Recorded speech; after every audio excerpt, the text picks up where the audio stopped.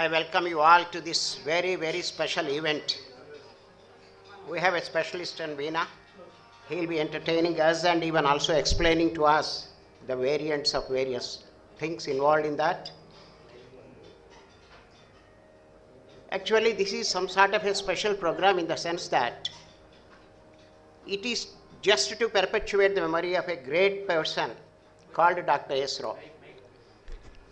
Dr. S. Rao, he was a director in Bhabha Atomic Research Center, but he sacrificed his entire life to bring ECIL to Hyderabad, establish and then create so many jobs for the people.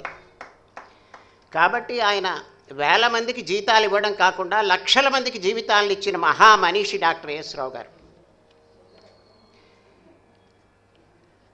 Actually, Dr. S. Rao was against any sort of a publicity. He did not even allow us to write a book on him. But ultimately, thanks to Dr. E.V.R. Rao and late Vedika, he permitted it to be documented. But it did not stop there. The visionary in Dr. E.V.R. Rao thought that the memory of Dr. A.S. Rao, who has so much to the country with so little of publicity, needs to be commemorated. It is in this context that the proceeds from the book are being distributed as scholarships in all the schools, colleges and universities where Dr. A.S. Rao studied. That is how Tanuku has a scholarship, Vijayanagaram MR College has a scholarship, Banaras Hindu University has a scholarship. I will not go into detail. Dr. A.S. Rao, Dr. E.V.R. Rao will be briefing you on this.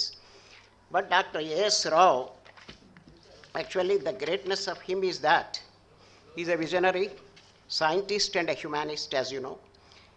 With self-reliance as his motto, established DCIL and brought so many advantages. Today, A.S. Rao Nagar is one of the most prestigious areas in the entire Twin Cities. Thanks to the technological inputs he has provided to create a desert into really a garden. And peculiarly, Dr. A.S. Rao was known to be an atheist.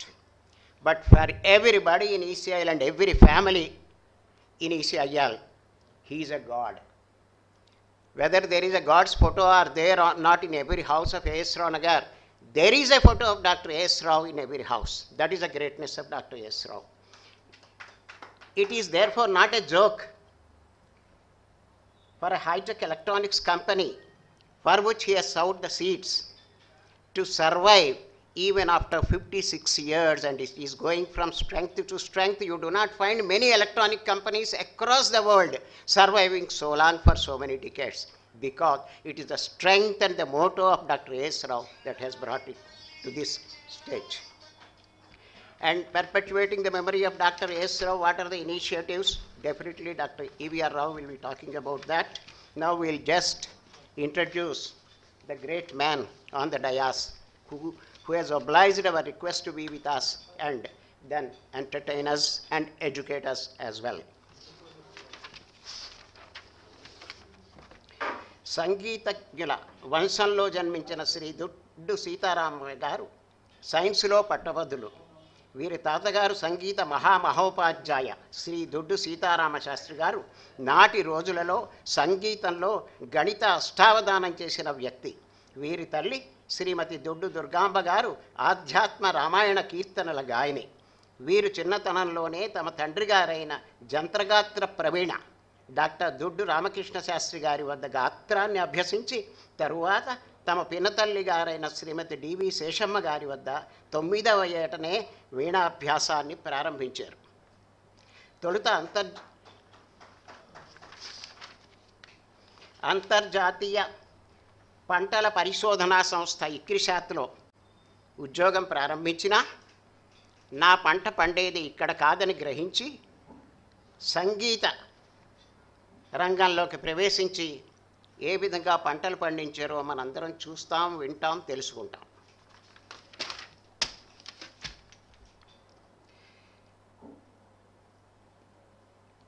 వైణిక కులాలంకార doctor Chittibabu గారి వీణా వాయిద్యానికి ప్రభావితులై నిరంతరం సాధన చేశారు. దేశ విదేశీలలో సుమారు 2500 కచేరీలు చేశారు. 2 తెలుగు రాష్ట్రాల్లోని అనేక ప్రభుత్వ సంగీత నృత్య కళాశాలలలో 16 సంవత్సరాలు వీణ అధ్యాపనగా పనిచేశారు. తరువాత నెల్లూరు, కర్నూలు, ఓల్డ్ సిటీ, సికింద్రాబాద్, వరంగల్ ప్రభుత్వ సంగీత నృత్య కళాశాలలో ప్రిన్సిపాల్గా పనిచేశారు.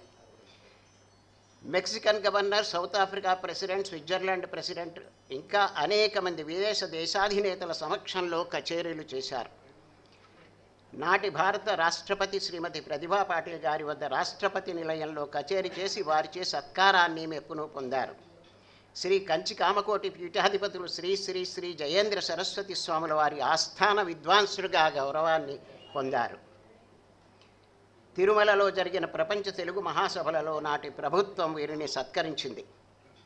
తెలంగాణ ప్రభుత్వం వారు సెప్టెంబర్ 5వ తేదీన 2014లో ఉత్తమ ఉపాధ్యాయునిగా సత్కరించింది. ఇక ఆయన వృత్తికి వస్తే వీరి వీణా వాద్యంలోని ప్రత్యేకతలు ఎన్నెన్నో. పూర్వ విద్వాంసుల పద్ధతిలో వీణని నిలబెట్టి వాయించడం, ఊర్ధ్వ వీణ దేశంలో వీరొక్కరు మాత్రమే వాయించే మనిషి. సీనియర్ వీణా విద్యార్థులు నేర్చుకోవడానికి గాను వీణలో ప్రత్యేకమైనటువంటి తానాన్ని సులువుగా నేర్చుకునే పద్ధతులను వీడియో రికార్డు చేసి యూట్యూబ్లో ఉంచారు. సుమారు 4 దశాబ్దాలుగా అనేక మందికి వీరు వీణా వాయిద్యాన్ని బోధిస్తున్నారు. హైదరాబాదులోని నాదభారతి సంస్థ వారు వీణా ప్రవీణ బిరుదుతో, నెల్లూరు బ్రాహ్మణ సంస్థ వారు వీణా భార్గవ బిరుదుతో, బెంగళూరులోని Srirama centre for performing arts వారు వీణా నాదన శిరోమణి బిరుదుతోనూ 2007 సంవత్సరంలో ఢిల్లీ తెలుగు అకాడమీ వారు విశాల్ భారతి గౌరవ సత్కార్ అనే ఉగాది పురస్కారంతో గౌరవించారు. ఇది చాలా స్వల్పంగా చెప్పిన మాట, బట్ ఆయన గొప్పతనాన్ని గురించి మనం ప్రత్యక్షంగా కూడా చూడగలుగుతాం. ఇక డాక్టర్ శ్రీకాంత్ గారు వస్తే ఏ well known percussion artist in the field of music and dance. He trained under Dr. Jayakumar Acharya and K. Rajagopal Acharya. Along with Mridangam, professionally received the training of other instruments like Kanjira, Morsing and Tabla. A master's degree holder in Mridangam with the distinction. He was awarded MPhil in folk arts. First PhD scholar in Mridangam from Potti Sriramulu Telugu University, Hyderabad. B high grade artist in All India Radio. In the field of Carnatic music, accompanied stalwarts like Padma Vibhushan, Dr. Mangalampalli Balamulade Krishna, Hyderabad Brothers, Hyderabad Sisters, Prema Ramamurthy, Malladi Brothers, and many more other artists. In the field of classical dance, worked with Padma Bhushan, Dr. Radha. Okay. Now I think I hand over to you, sir.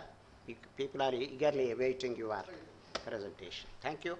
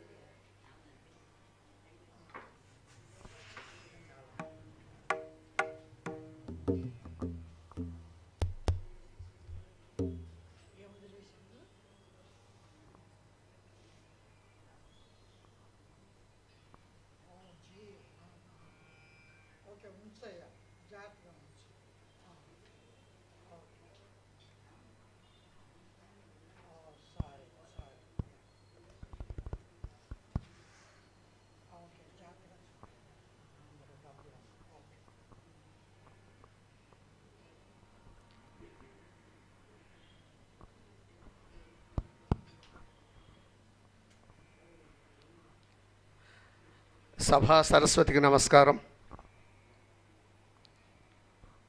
ముందుగా నాకు జన్మనిచ్చిన నా తల్లిదండ్రులు, మా అమ్మగారు దుర్గమ్మ గారు, మా నాన్నగారు రామకృష్ణ శాస్త్రి గారు, తర్వాత నాకు వీణ నేర్పింది మా పెంతల్లి గారు శ్రీమతి శేషమ్మ గారు,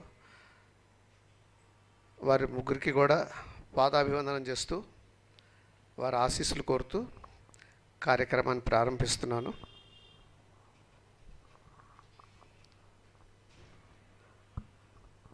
ఈరోజు నాకు మృదంగంపై సహకరిస్తున్న డాక్టర్ శ్రీకాంత్, నేను హైదరాబాద్ కాలేజీలో లెక్చరర్గా పనిచేస్తున్నప్పుడు విద్యార్థి కూడా. ఎప్పటి నుంచో అతనితో కార్యక్రమం చేద్దాం అనుకుంటున్నాం, అది ఇప్పటికీ సాధ్యపడింది. ఈ కార్యక్రమానికి అతన్నే పెట్టడానికి కూడా ఒక ప్రత్యేకత ఉంది, అది రాను చెప్తాను in course of time. Is a very multi talented artist and doing human service for the Carnatic music. Recently he established a audio and video recording studio for the benefit of artists and doing much service for the music.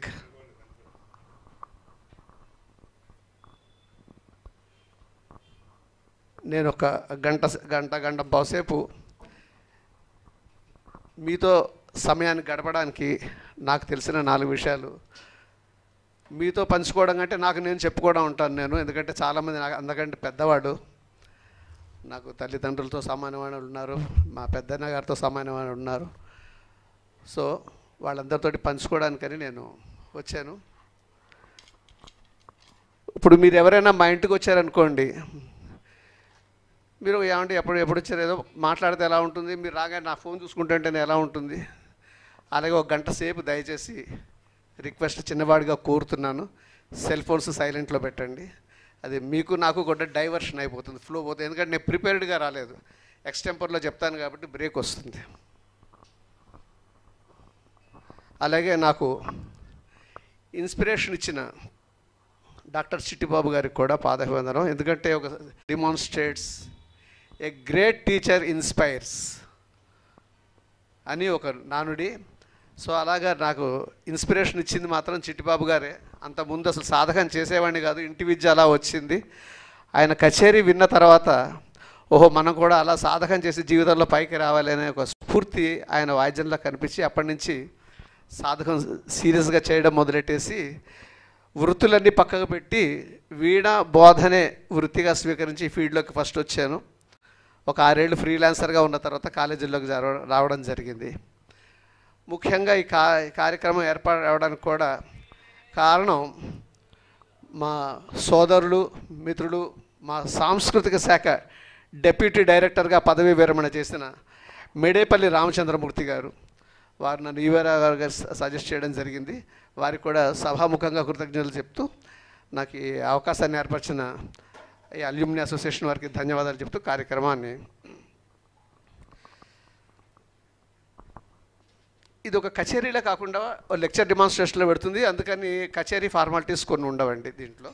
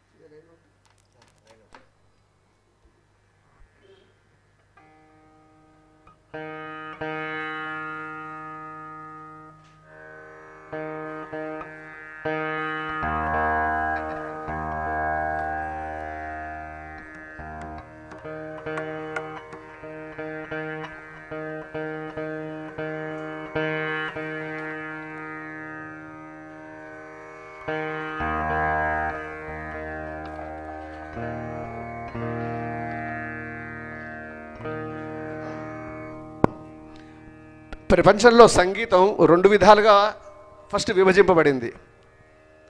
ప్రపంచం మొత్తంలో ఒకటి స్వర సాంప్రదాయ పద్ధతి, రెండు రాగ సాంప్రదాయ పద్ధతి. ఈ స్వర సాంప్రదాయ పద్ధతి వెస్ట్రన్ మ్యూజిక్కి సంబంధించింది. రాగ సాంప్రదాయ పద్ధతి మన భారతీయ సంగీతానికి సంబంధించింది. ఇది పూర్వం అంటే సుమారు 8వ శతాబ్దం ఆ ప్రాంతం వరకు కూడా మనది భారతీయ సంగీతమే. హిందుస్థానీ సంగీతం, కర్ణాటక సంగీతం విభజన తర్వాత జరిగింది, ముందర జరగలే. దానికి మీకు తార్కాణం ఏంటంటే ఏదో అథారిటీ ఉండాలి కదా. మీరు జయదేవ అష్టపదులు వినే ఉంటారు అందరూ. జయదేవ అష్టపదులు కాలం నాటికి మనది భారతీయ సంగీతం. అందుకనే ఆయన రచించిన అష్టపదుల్లో మీకు హిందుస్థానీ రాగాలు కూడా ప్రముఖంగా వినిపిస్తూ ఉంటాయి. చూడండి, యమన్ కళ్యాణి అని ఇంకో ఇటువంటి రాగాలు ఆయన టైంలో ఉన్నాయి. అప్పటికి అది విభజన కాలే. రాను ఈ దండయాత్రలు అవి జరిగి ఉత్తర భారతదేశ సంగీతం వేసినప్పుడు దండయాత్రలని ముఖ్యంగా ఉత్తర భారతదేశంలో జరిగాయి కాబట్టి అక్కడ హిందుస్థానీ సంగీతం బాగా ప్రాబల్యాన్ని సంతరించుకుని ఆ తర్వాత దక్షిణ భారత సంగీతం, ఉత్తర భారతీయ సంగీతం అని చెప్పేసి 2 విధాలుగా విభజింపబడింది. సో మన రాగ సాంప్రదాయ పద్ధతిలో 2 రకాలు ఏంటంటే ఉత్తర భారతీయ సంగీతం, దక్షిణ భారతీయ సంగీతం. దీంట్లో మళ్ళీ క్లాసిఫికేషన్ ఎట్లా వస్తుందంటే నృత్య సంగీతం, నృత్యానికి వేరే సంగీతం ఉండేది పూర్వం. తర్వాత అది త్యాగరాజ కాలం నాటికి ఒక స్వయం ప్రతిపత్తిని కలగజేసుకుంది. దానికి ఉదాహరణ ఏంటంటే మీరు జయదేవ అష్టపదులు కానీ, క్షేత్రజ్ఞ పదాలు కానీ ఇవన్నీ తీసుకుంటే ఇవి నృత్య సంబంధమైన సంగీతానికి సంబంధించినవి. కాబట్టి అప్పుడు నృత్య సంగీతం వేరే ఉండేది, మామూలు సంగీతం వేరే ఉండేది. తర్వాత ఈ సంగీతాన్ని నృత్య సంగీతం కాకుండా దేశీయ గానం అనేవారు. ఆ దేశీయ గానం మళ్ళీ 2 విధాలుగా హిందుస్థానీ సంగీతం, కర్ణాటక సంగీతం 2 విధాలుగా విభజించబడింది. ఆ తర్వాత ఈ రెండిట్లో కూడా హిందుస్థానీ కానీ లేకపోతే కర్ణాటక సంగీతం కానీ వీటిలో గాత్ర సంగీతం వేరు, మళ్ళీ వాద్య సంగీతం వేరుగా విభజింపబడింది. ఇది ప్రపంచం ఒక జనరల్ క్లాసిఫికేషను ఇది జరిగిందనమాట. అంటే స్వర సాంప్రదాయ పద్ధతికి ఉదాహరణ ఏంటి, రాగ సాంప్రదాయ పద్ధతికి ఏంటంటే వెస్ట్రన్ మ్యూజిక్ మీకు చూపిస్తూ ఉండండి. అప్పుడు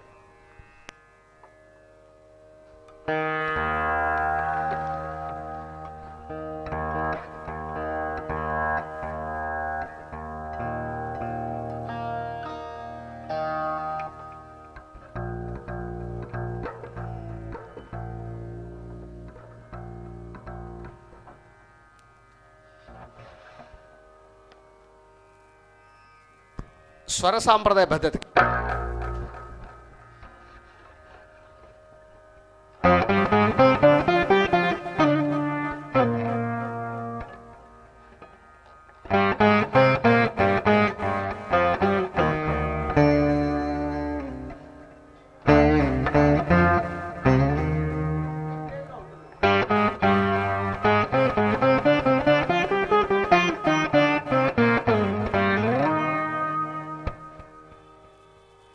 ఇంకా రాగ సాంప్రదాయ పద్ధతి అంటే ఇప్పుడు నేను జరిగే కచేరీ అంతా కూడా రాగ సాంప్రదాయ పద్ధతిలో ఉంటుంది. ముందుగా ఒక నాటకరంజి రాగంలో ఒక వర్ణం వినిపిస్తాను. ఈ వర్ణం ఎందుకు వాయిస్తున్నాను అనేది వాయించిన తర్వాత చెప్తాను కారణం. దీంట్లో ఒక ఫీట్ కాదు కానీ వీణ వాయించడానికి కాన్సన్ట్రేషన్ అవసరం, కళ్ళు కాదు అని ఒక మెసేజ్ తోటి నేను ఈ ప్రక్రియని వర్ణాన్ని మీకు బ్లైండ్ ఫోల్డ్లో వాయించి వినిపిస్తా. ఇది రేర్ ప్రక్రియ అండి, బ్లైండ్ ఫోల్డ్గా వాయిస్తాను.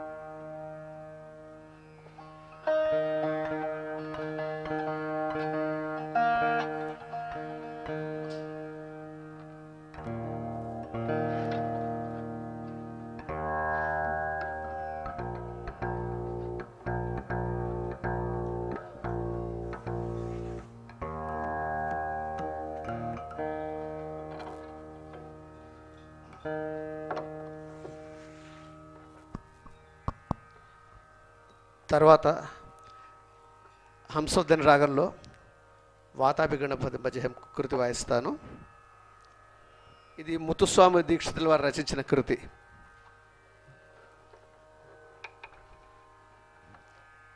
ఇప్పుడు మనం సంగీతం ఏ పాట అయినా దానికి ఒక నిబద్ధత ఉంటుంది. ఏంటంటే ఒక రాగం, ఒక తాళం అని ఉంటాయి.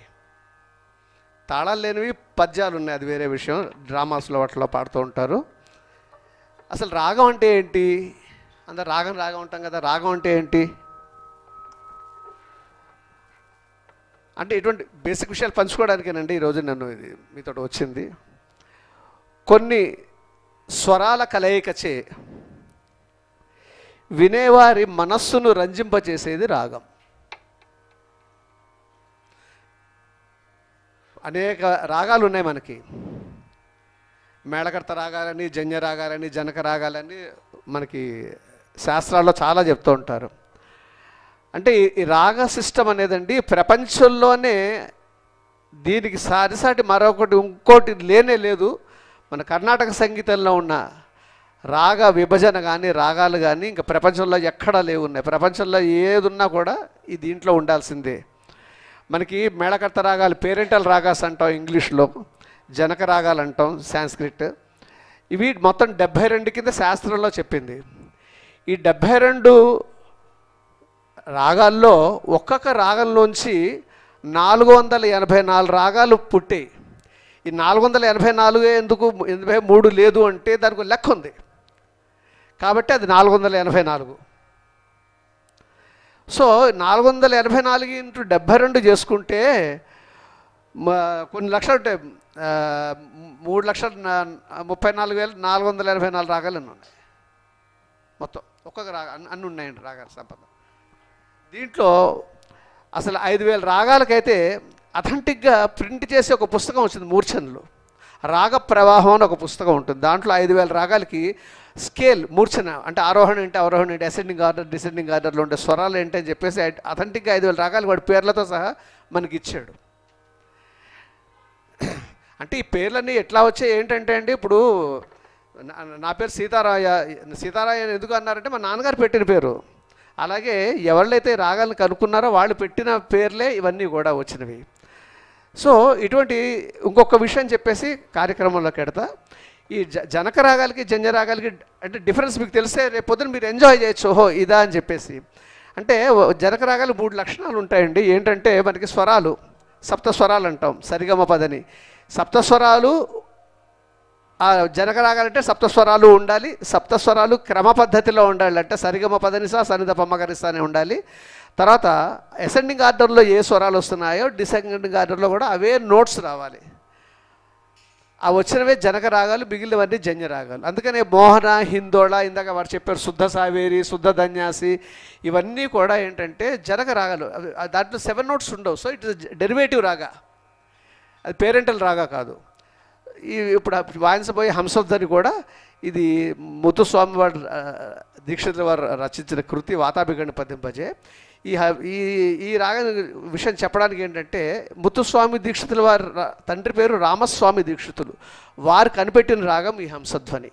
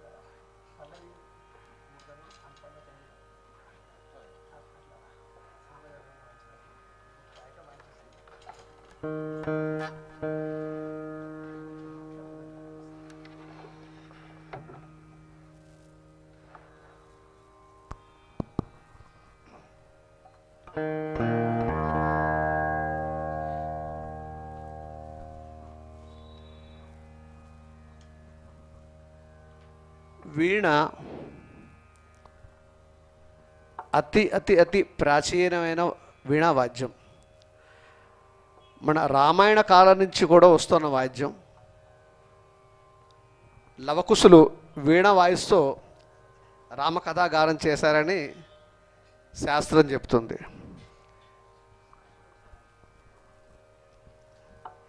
వీణ వాయించిన వాళ్ళు లేరండి. సరస్వతీదేవి నుంచి సీతారాం వరకు అందరూ వాయిస్తున్న వాళ్ళు ఉన్నారు. మనం సరస్వతీదేవి చేతిలో వీణ చూస్తాం.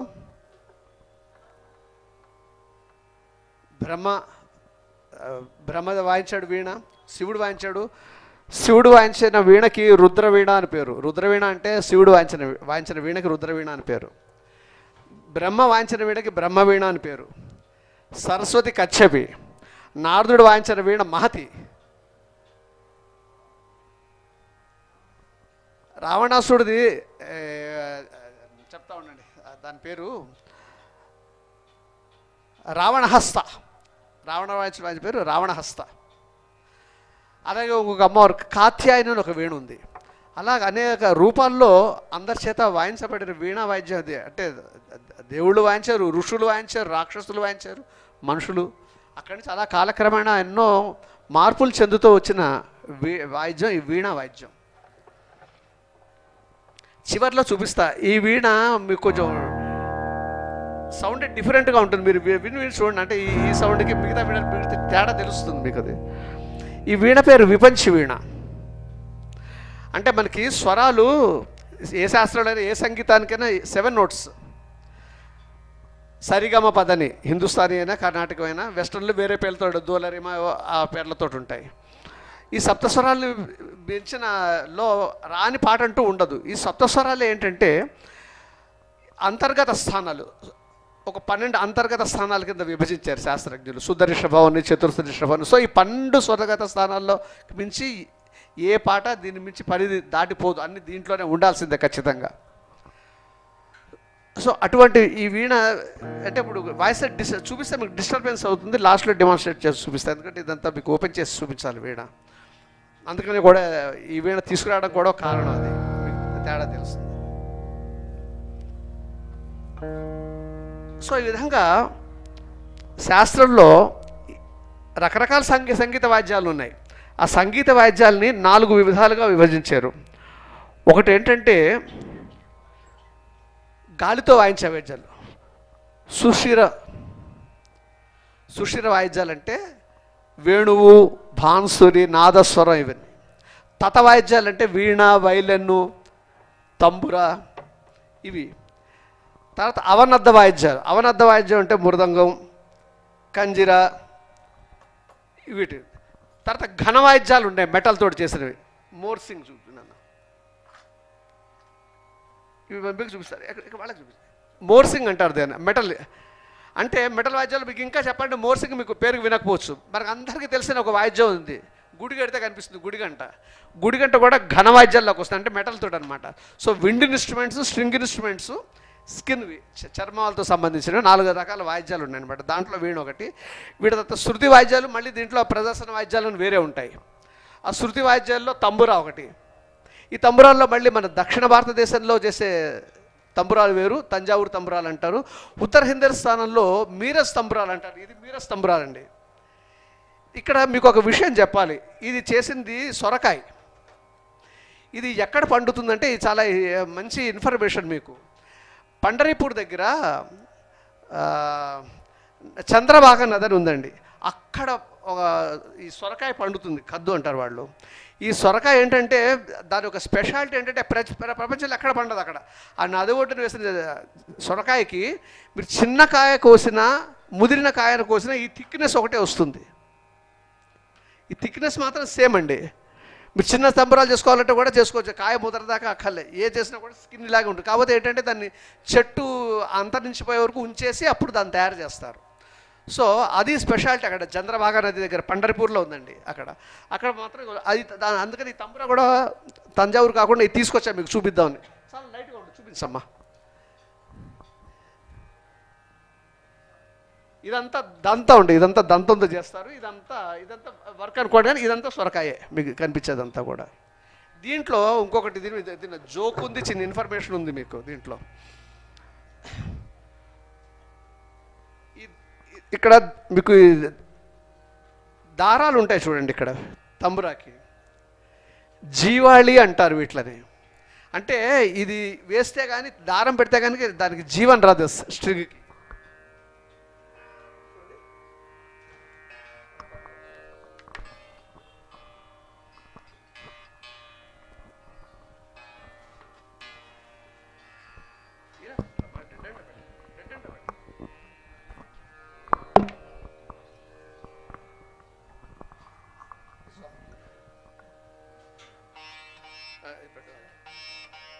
చూడండి సౌండ్ తేడా ఉంది.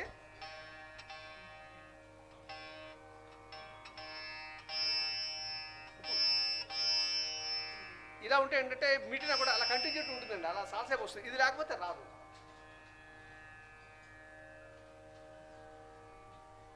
దీనికి జోక్గా ఒక కథ చెప్తారు. ఒకళ్ళు, ఒక విద్వాంసుడు అడవిలో పెడుతున్నట్ట, వెళ్ళి తంబురా తీసుకుని వెళ్ళిపోతుంటే అక్కడ కాలినడకని వెళ్ళేవారు పూర్వం. దారిలో దొంగలు పడ్డారు. దొంగలు వచ్చి, ఒరే నాకు ఇది ఇచ్చేసాయి అంటే, బాబు నువ్వు తీసుకుపోతే తీసుకుపోని, తంబురాకి ముఖ్యం జీవాళి, ఇది మాత్రం నాకు ఇచ్చేసి నువ్వు తంబురా తీసుకుపో అన్నట్ట. వాడనుకున్నట్టు బహుశా ఏదో దీంట్లో ఏదో ఇంపార్టెంట్, సరే వద్దు నాకు నీ ముఖ్యమైనది నువ్వు తీసుకుంటావు, వద్దు నాకు జీవాళి నాకు ఇచ్చాను, తంబురా నువ్వు తీసుకుపో అన్న. అలాగా ఈ తంబురాకి ఈ జీవం ఉండి, ఇది మీరస్ తంబురాలు వీటిలో సౌండ్ బాగా వస్తుంది. ఈ కర్ర ఇందాక చెప్పిన కారణం వల్ల సౌండ్ బాగా వస్తుంది. At the same time very light. 4 గంటల అమ్మాయి ఒళ్ళో పెట్టుకున్నా కూడా అది బరువు అనిపించదు మనకి. అది ఇప్పుడు మొదలెడ. ఇందాక పరిచయం చేయడం మర్చిపోయిన అమ్మాయి పేరు స్వర్ణానంద్ అండి. నేను సికింద్రాబాద్ గదిలో ప్రిన్సిపాల్గా ఉన్నప్పుడు అమ్మాయి డిప్లొమా స్టూడెంట్, ఇప్పుడు చాలా పెద్దదయ్యారు. పద్మావతి విశ్వవిద్యాలయంలో she did MA music and she is the gold medallist. చక్కగా పాడతారు. అవకాశాన్ని బట్టి మనం చూద్దాం ఒకసారి. మా ముగ్గురికి కూడా నేను ధన్యవాదాలు చెప్తున్నాను. అడగంగానే మా స్వర్ణ కానీ మా శ్రీకాంత్ కానీ ఒప్పుకున్నారు, గురుగారు తప్పకుండా వాయిస్తానని. ఇప్పటికీ కూడా మా విద్యల్లో ఆ మర్యాదలు ఇంకా నిలబడుతున్నాయండి, పూర్వంలా కాకుండా. హలో గురువు శేఖర్ గురుగారు దండం పెడతారు కానీ హలో గురు అనరు.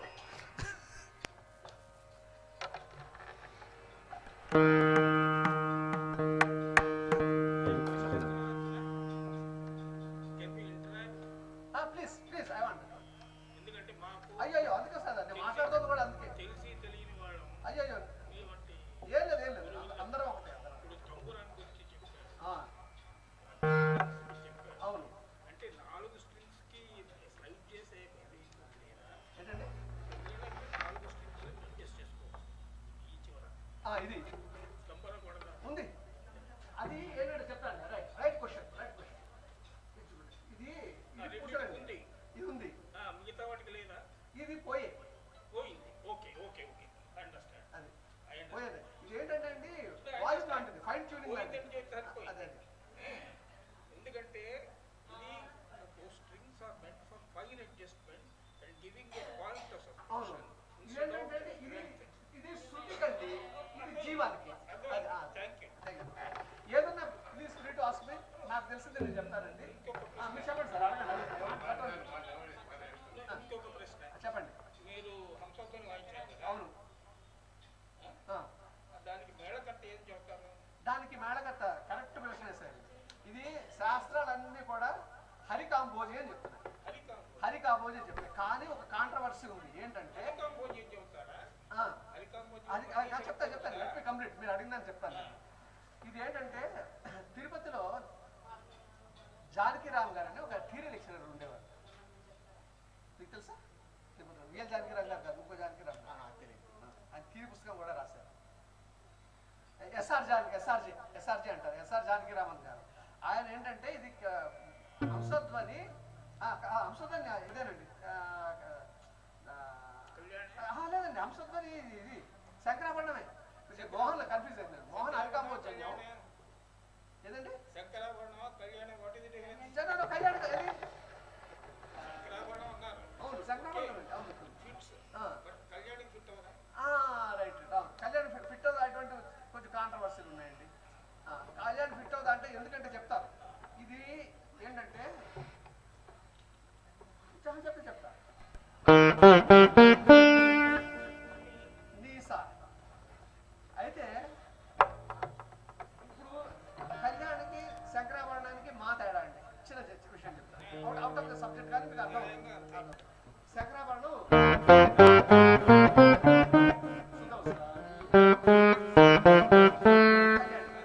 అది కళ్యాణి. కళ్యాణికి శంకరాభరణానికి కూడా రీ వేరే విధంగా వాయిస్తారు, గా వేరే విధంగా వాయిస్తారు. కళ్యాణి రీ వేరు, శంకరాభరణం రీ వేరు. దాని తర్వాత చూపిస్తున్నాను, ఇప్పుడు చూపిస్తున్నాను.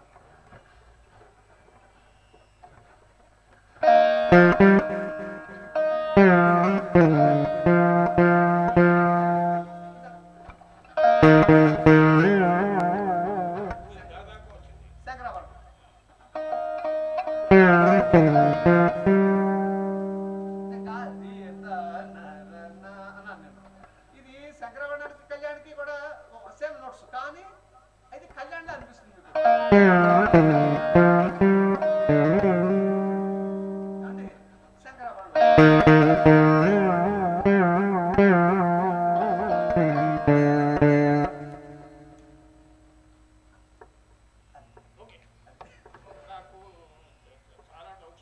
అయ్యో చెప్పండి చెప్పండి. ఎందుకంటే మీకు నేను చెప్తాను, మోహన్ వచ్చినప్పుడు హరికాంబోజ్ అంటారు, ఎందుకంటే బికాస్ నీ లేదు, సేమ్ థింగ్ వస్తుంది. అయితే ఎస్ఆర్జే గారు ఏం రాశారంటే దాంట్లో ఇది అంటున్నారు కానీ అది కళ్యాణ జన్యము అని ఆయన రాసుకొచ్చాడు ఎక్స్ప్లెనేషన్, 3 పేజీల ఎక్స్ప్లెనేషన్ రాశాడు ఆయన. కానీ ఏంటంటే మనకి ఏదైనా అప్రూవ్ అవ్వాలంటే ఒక విషయం it has to be decided in a body. Madras music అకాడమీలో దేంట్లోనో బాడీలో కావాలి, నిశ్చయం చేస్తే మనం మార్చడానికి లేదు. హరికాంబోజ్ అంతవరకు హరికాంబోజ్ వస్తుంది, నాట్ కళ్యాణి. కానీ ఆయన రాసుకొచ్చాడు, వై ఇట్ ఈస్ కళ్యాణి అని ఆయన రాసుకొచ్చారు. ఆయన రాసుకొచ్చారండి, 3 పేజీలు రాశారు, కానీ ఇట్ డిడ్ంట్ గెట్ అప్రూవ్డ్. అది అడగండి, ఏం పర్లేదు అడగండి. 4 ప్రశ్నలు అడిగి అది ఉన్నాడు కదా. మీరు అధ్యాపకులు, అవును, కర్ణాటక సంగీతం ఎప్పుడు మాయామాళ గోడతో స్టార్ట్ చేస్తారు. అవును, ఎందువల్ల రైట్. ఎందుకంటే చెప్తా ఉత్తరాది వాళ్ళు శంకరాభరణంతో మొదలు పెడతారు. ఎందువల్ల ఫస్ట్ ఆఫ్ ఆల్ కర్ణాటక సంగీతం గమక సిస్టమ్ వేరు, హిందుస్థానీ గమక సిస్టమ్ వేరు. హిందుస్థానీ అంతా పైనుంచి దిగుతుంది కిందకి,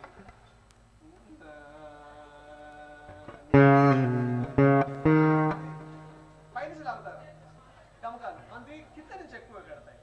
సో పాడబడి ఏంటంటే పిల్లవాడికి కొంచెం నేర్చుకునే టైంలో దీంట్లో ఒక సిమెట్రీ ఉంది రాగాలు. మాయమాడ గొడవ అంటే సరి పక్క పక్కనే ఉంటాయి, గమ పక్క పక్కన ఉంటాయి, పద పక్క పక్కన ఉంటాయి, నిసా పక్క పక్కన ఉంటాయి.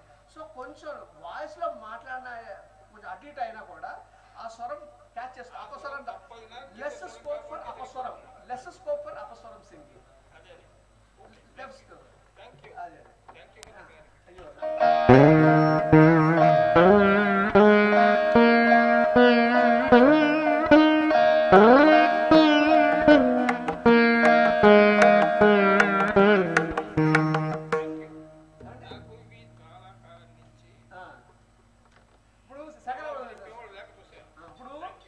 శంకరాభరణం ఉందనుకోండి,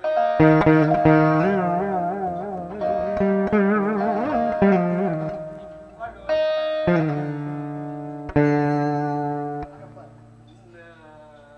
రీలోంచి దాడతాడు. హిందుస్థాన్ ఏ స్లాగం తీసుకున్నా కూడా పై నుంచి కిందకు వస్తారు. వాళ్ళ స్లైడింగే గమకం ఉంటుంది. ప్లస్ వాళ్ళు శృతి మాత లయ పిత అని మన శాస్త్రం అది ఉందో హిందుస్థాన్లో చాలా బాగా ఫాలో అవుతారండి. అంటే వాడు 2 తంబురాలు లేకపోతే కానీ పాడరు. మీరు చూడండి, ఏ హిందుస్థాన్ అబ్జర్వ్ చేయండి, 2 తంబురాలు ఉంటే వాళ్ళు శృతి నిండుగా ఉంటే ఆ శృతి కూడా ఏంటంటే వాళ్ళు నోట్కి ఎక్కువ ఇంపార్టెన్స్ ఇస్తారు, మోర్ దెన్ గమకము.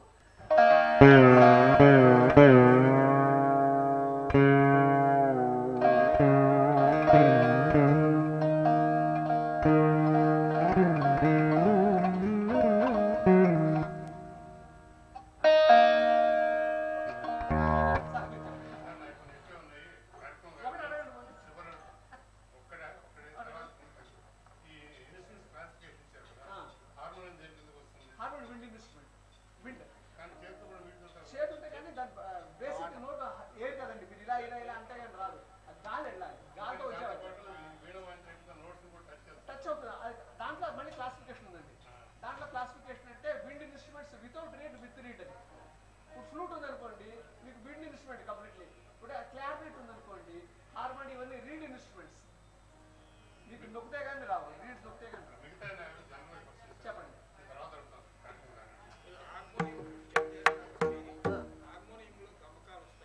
గమకాలు వస్తాయండి, వస్తాయి. ఇప్పుడు అది వాయించేవాడిని బట్టి ఉంటుంది, వాయించేవాడిని బట్టి. రామచంద్రమూర్తి గారు తెలుసు, వీరభద్రరావు గారిని వైజాగ్లో ఉండేవారు, మీకు తెలుసు. కాశీలో ప్రొఫెసర్గా చేసి రిటైర్ అయ్యాడు.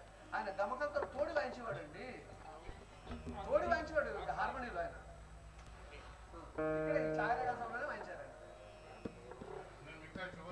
Okay sir.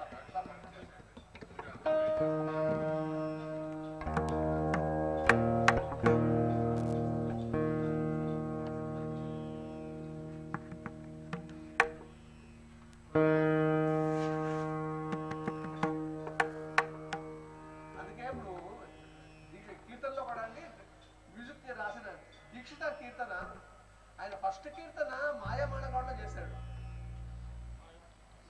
మాయాతీత స్వరూపిణి పొన్నే పిండేది, దీని కాదు పొన్నే పిండేది. ఇది శ్రీనాథాది గురుగుహ జయతో జయకది, అది స్టార్టింగ్ సర్వేశ్వరంగా ఉంటుంది.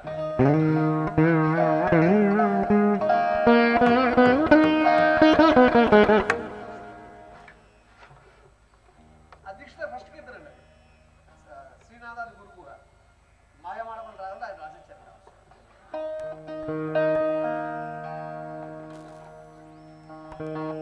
అవి ఎంత పవర్ఫుల్ అంటే, మన శాంతుల గురించి నవగ్రహ శాంతికి ఇవి అవన్నీ అన్ని జపాలు చేయించుకుంటాను, వేళ ఖర్చు పెట్టి. రోజు అసలు నవగ్రహ కీర్తనలు వింటే ఏమి ఉండవండి, నిజంగా చెప్తున్నాను. మంత్ర శక్తితో కూడి చేసినటువంటిది. వాళ్ళు ఇంకోటి ఏంటంటే, ఒక రామదాస్కి ఒక త్యాగరాజ స్వామికి కీర్తనలు పాడితే రాముడు ప్రత్యక్షమైనాడు సార్. మరి మనం పాడితే ఎందుకు అవ్వట్లేదు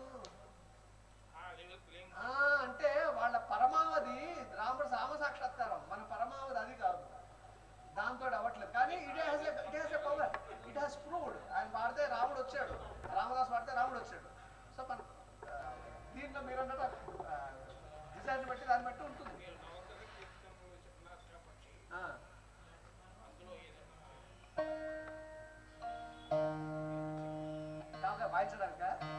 వాయించడానికి ఇంకొకసారి వాయిస్తాను, ఎందుకంటే టైం అది కూడా.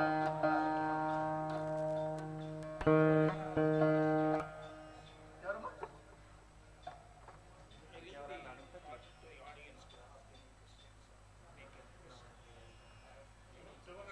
ఓకే.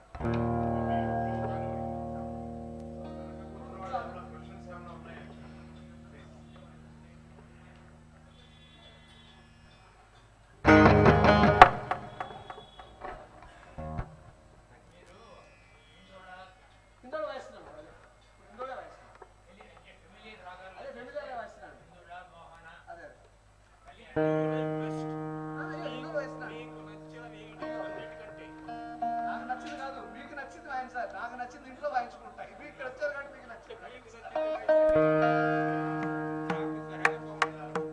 ఓకే, ఇది వాయించాలి.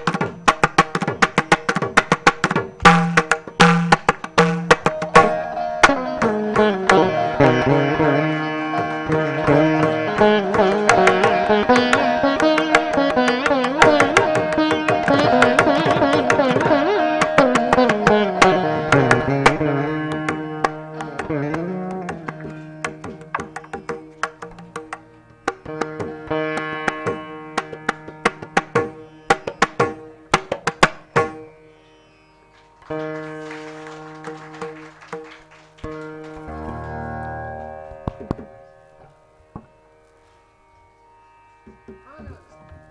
ప్లాన్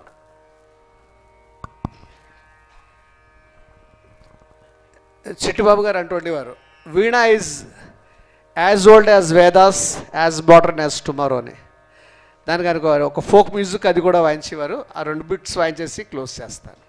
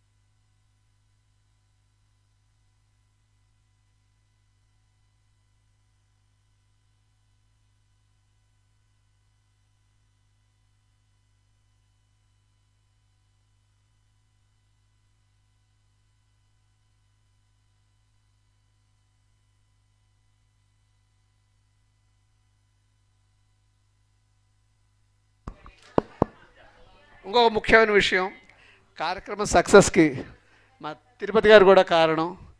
ఆయన అద్భుతంగా మైక్ సౌండ్ సిస్టమ్ అరేంజ్ చేశారు. వారికి పర్సనల్గా ధన్యవాదాలు తెలుపుతున్నాను. థ్యాంక్ యూ అండి. God bless you.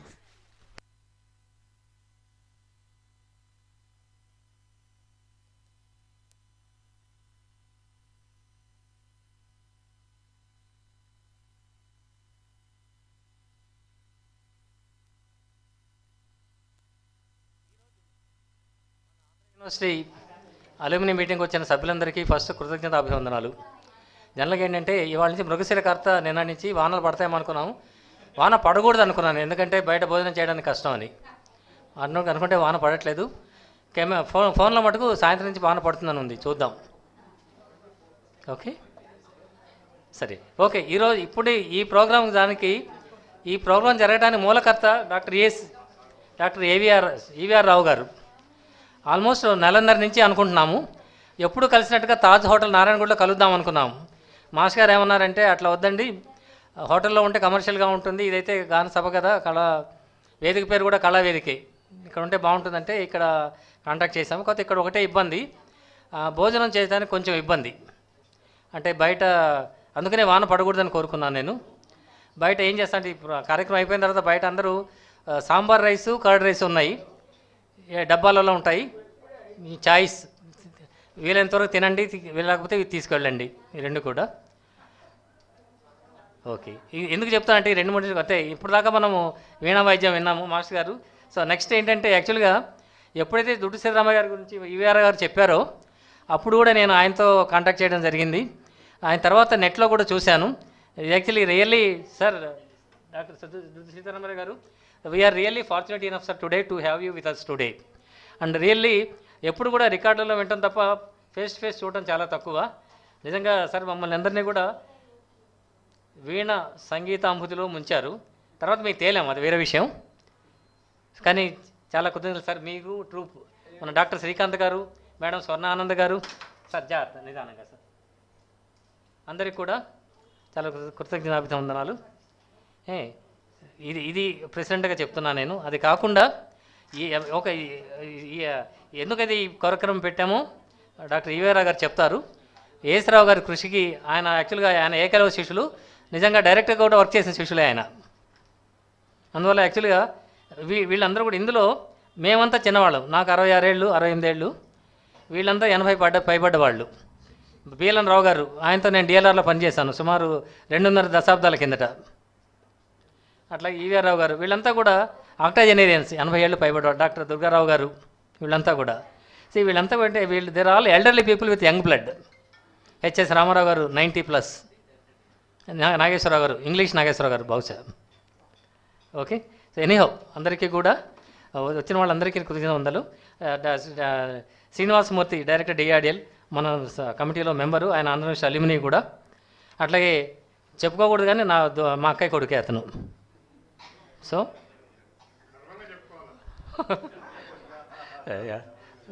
Thank you. So మేమంతా కూడా ఉన్నాము ఇక్కడ. నాతో క్లోజ్ ఫ్రెండ్ డెహ్రాడూన్ నుంచి వచ్చిన వాళ్ళు నాగేశ్వరరావు గారు, నరసింహారావు, ఎందుకంటే క్లోజ్గా గారు పిలవను అతను, ఎందుకంటే మేము ఇద్దరము ఎప్పుడూ నువ్వు అనుకునే వాళ్ళలో మేము ఇద్దరమే నాతో పాటు ఉన్న వాళ్ళలో. సో అందరికీ వచ్చిన వాళ్ళందరూ కూడా పేరు పేరున వచ్చిన సభ్యులకి, కుటుంబ సభ్యులకి, నా కుటుంబ సభ్యులకి, బంధుమిత్రులందరికీ కూడా మరొకసారి కృతజ్ఞతలు చెప్పుకుంటూ డాక్టర్ ఈవీఆర్ గారు మాట్లాడతారు కొంచెం, ఎందుకైతే ఈ కమిటీ పెట్టామో, ఎందుకు చేశామో. అందులో నేను కూడా పాలు పంచుకున్నాను. 2-3 కాలేజీలకు వెళ్ళాము. మాస్టర్ చెప్తారు, చెప్పాక ఓట్ ఆఫ్ థ్యాంక్స్ మన సతీష్ బాబు చెప్తారు. ఆ తర్వాత మనం అంతే ఇంకో పావు గంటలో భోజనానికి వెళ్ళొచ్చు. ఎవరైతే పెద్దవాళ్ళలో బయటికి రాలేరో వాళ్ళకి లోపల తెచ్చి ఇస్తాను భోజనం. మిగతా వాళ్ళందరూ దయచేసి బయటకు వచ్చి భోజనం చేయండి. I request Dr. E.V. Rao garu to come to the dais and speak a few words about the activity for which we are meeting here. Sir. Mic.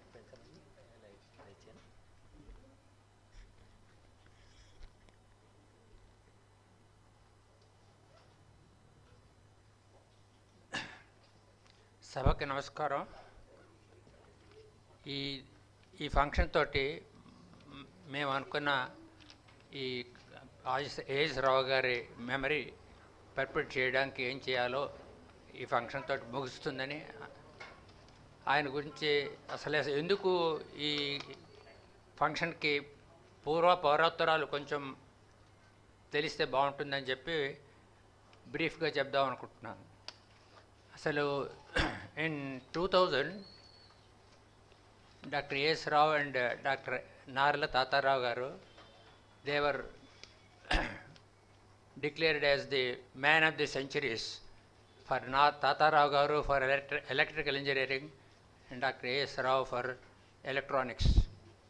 So there was a grand function that was performed, and during that time both organizations from Tatarao Garu and A.S. Rao Garu collected some funds. At the end of it, all the expenses were taken care of by the Narlar Tatarao Gar people. So we are left with about a lakh. So what to do this funds? Ultimately, since I was the junior most person in that committee, they entrusted that. So we are luck.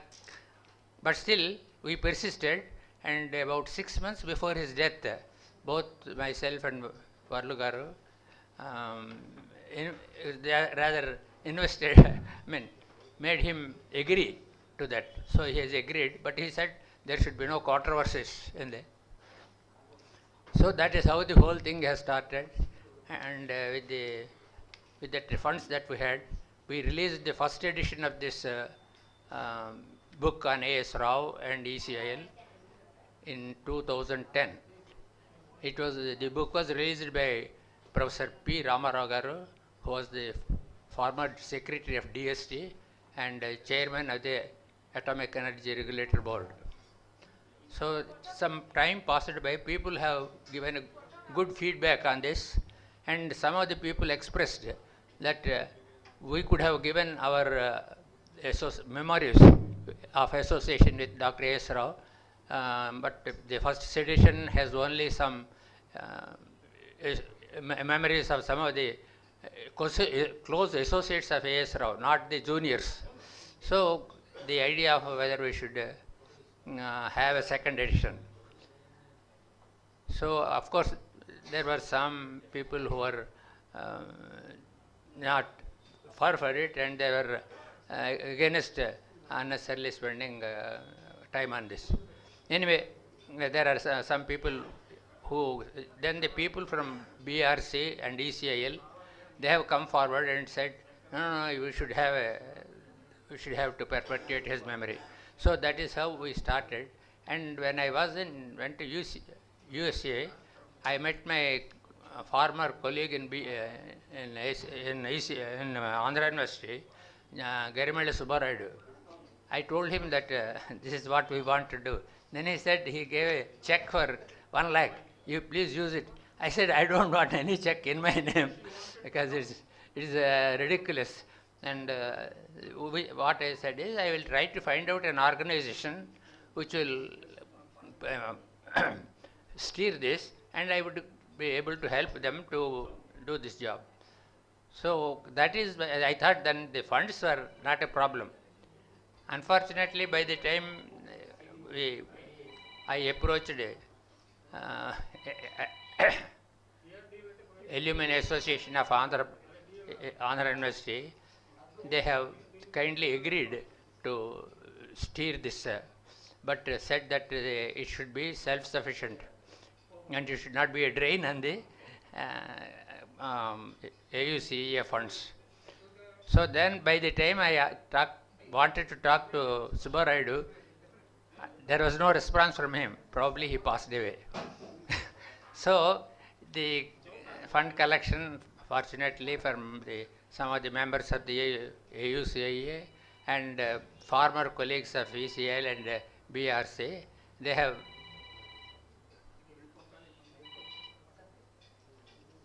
excuse me.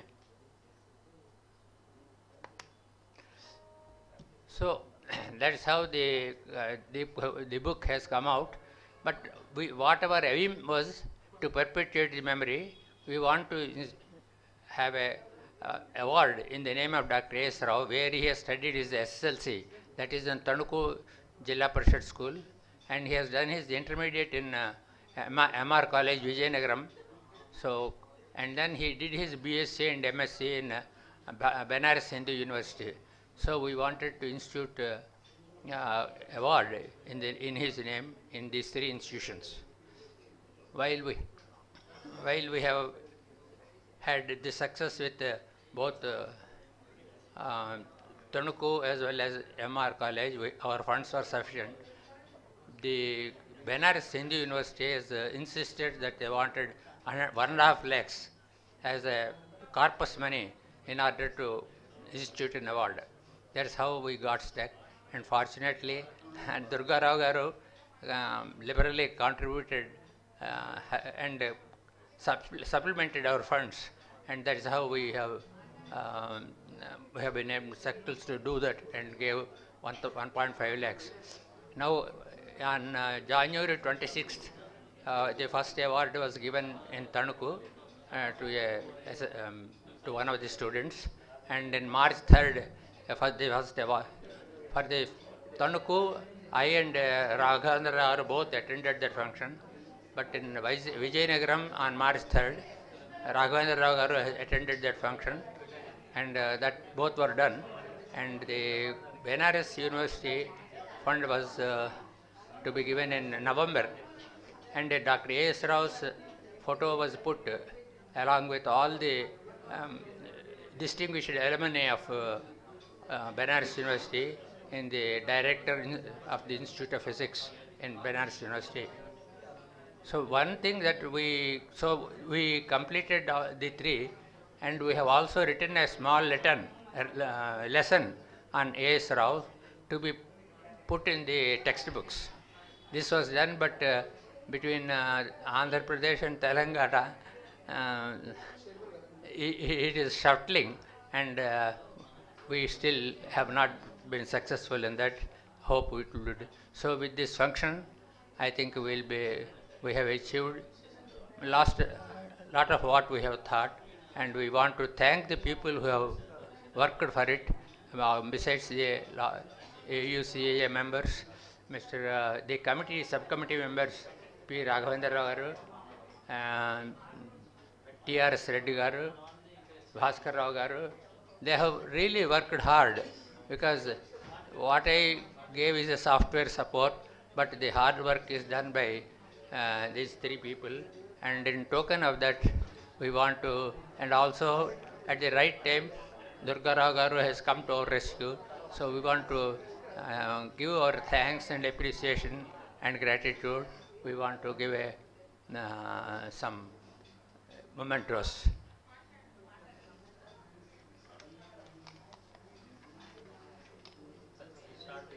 Huh?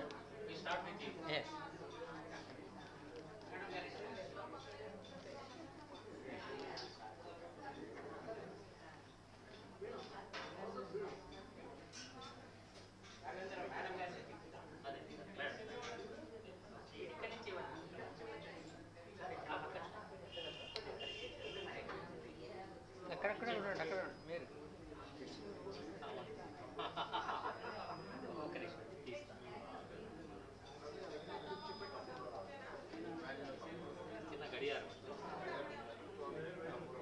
Greatest pleasure knowing you. Okay, thank And you. today, Andhra University Student Board Association is responsible. Yeah. Incidentally, the Andhra University College's Alumni Association, when it started, I was the first president, and Durga Rao Garu and Dr. N.R. Sivaswamy, who was no more, they were the vice presidents.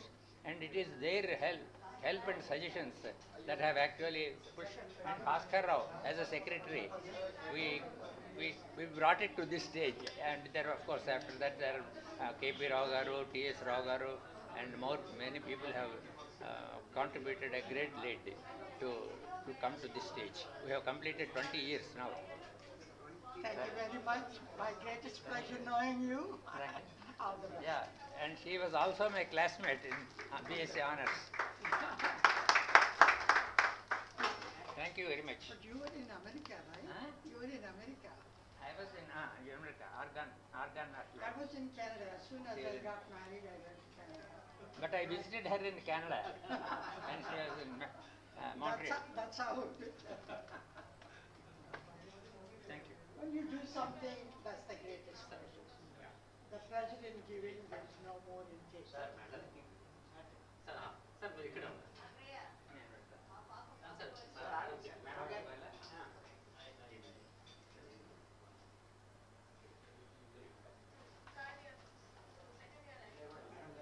I request Durgarao madam to give this, sorry, Dr. Egarao garu, to take revenge on madam. So, thank you very much. Oh, thank you, thank you. And your association.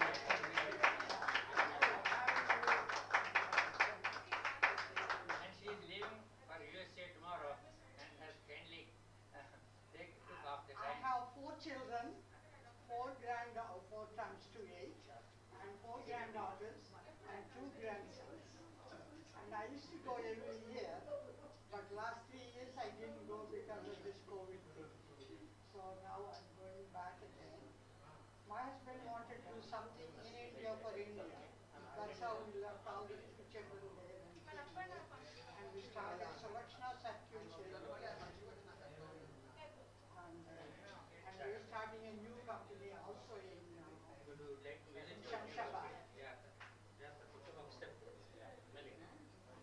Somebody asked us to make the televisions,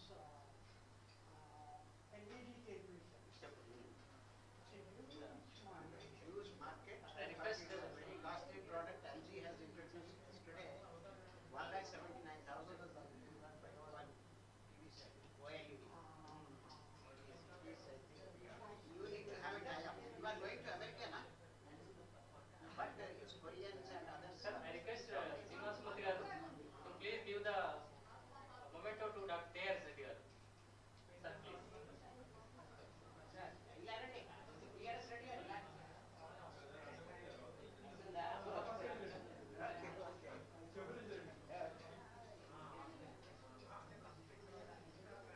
Very nice of you to have come.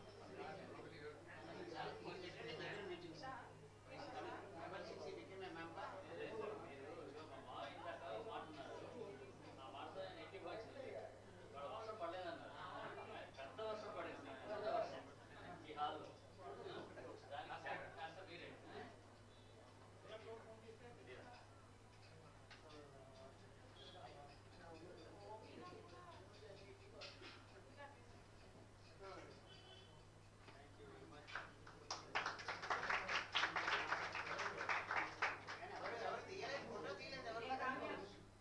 తీస్తాను photo.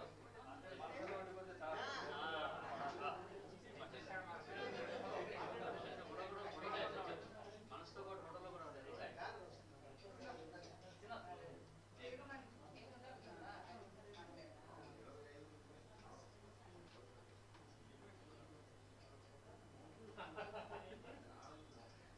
రెండు పోజులు తీసుకున్నాను.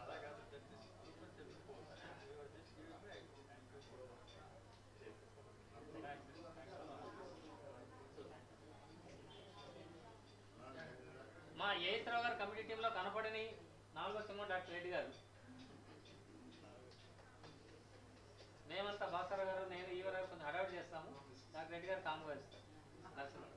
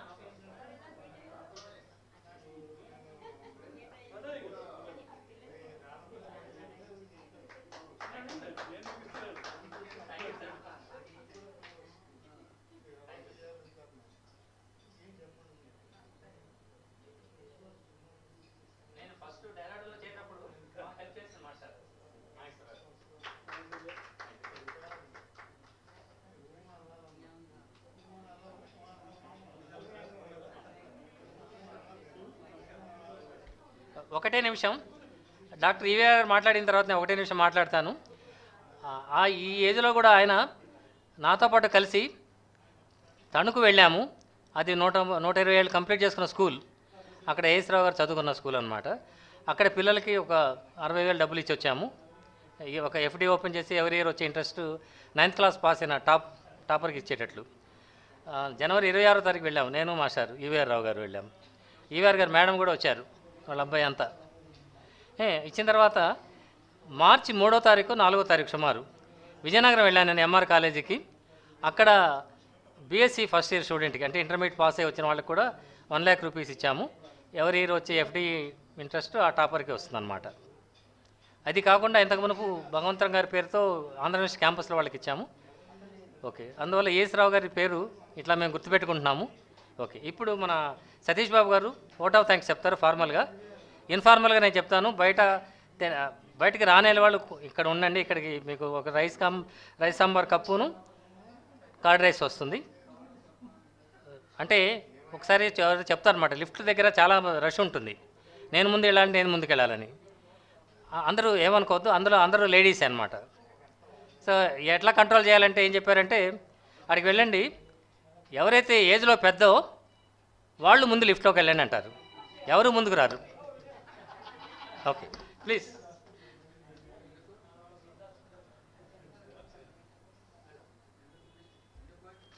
Hello, సభకు నమస్కారం. ఈ సభలో ఆహుతులైన సభ్యులందరికీ శుభాభినందనలు.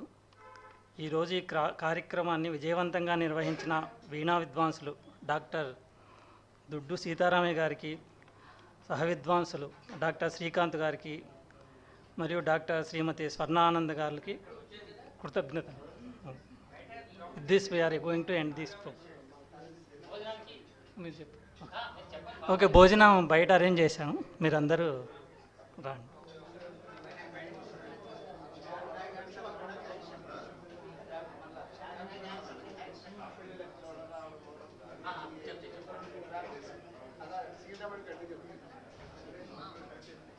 ఈ హాలు మనకి అలాట్ చేసి ఈ ప్రోగ్రాం సక్సెస్ఫుల్గా కావడానికి కారణమైన త్యాగరాయ సభ యాజమాన్యానికి కృతజ్ఞతలు. తిరుపతి గారు